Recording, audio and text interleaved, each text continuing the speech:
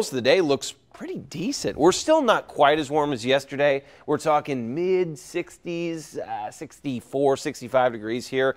Sunrise earlier and earlier. We just won't see the sun today. Honestly, yesterday we got a little bit more sunshine than I thought we would. That high, thin cloud cover kind of stayed off to our south. So in Springfield, we ended up at 68 degrees. Not too bad at all. We'll be about 4 or 5 degrees cooler than that in a couple spots. The good news is we are dry for the morning. You can see here the only spot dealing with that rain right there, Fayette County, Vandalia area. Starting to see some of that rain.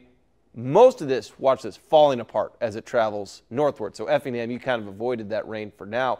All this moisture to our south, not much activity at the moment. Again, a severe weather threat for areas south of us. You get to Mississippi, right along the Gulf Coast. Does look like it's going to be a nasty day for those folks with some tornadoes possible.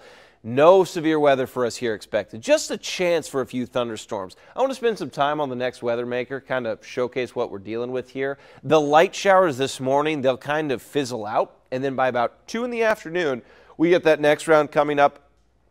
Pretty light stuff until 4. After that, we see the showers become more steady. The models have pushed the rain a little bit further south and east of us. It's still heavy rainfall across central Illinois, but we might get just light rain along I-70 until the overnight hours. You can see here as these storms start to pop off from the south, maybe some rumbles of thunder tonight. I'm just not too concerned with anything more than steady showers out there. Rain lingering through the morning drive. After that, we get a little break from the rain, and then one more shot of thunderstorm chances tomorrow afternoon, right around 3, maybe 4 in the afternoon. Right there, you can see that line of storms developing.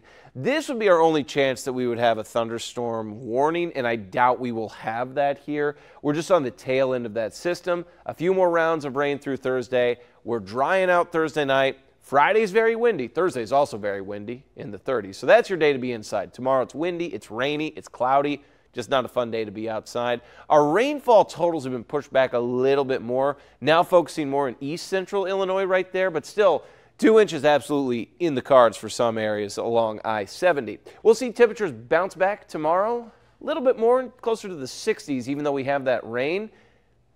That's your day to be inside. Rest of this weekend is looking fantastic. Mid-60s Friday, 70s, and look at that, 80s back in the forecast for Sunday. Don't miss a video. Subscribe to our YouTube channel today for more Central Illinois news.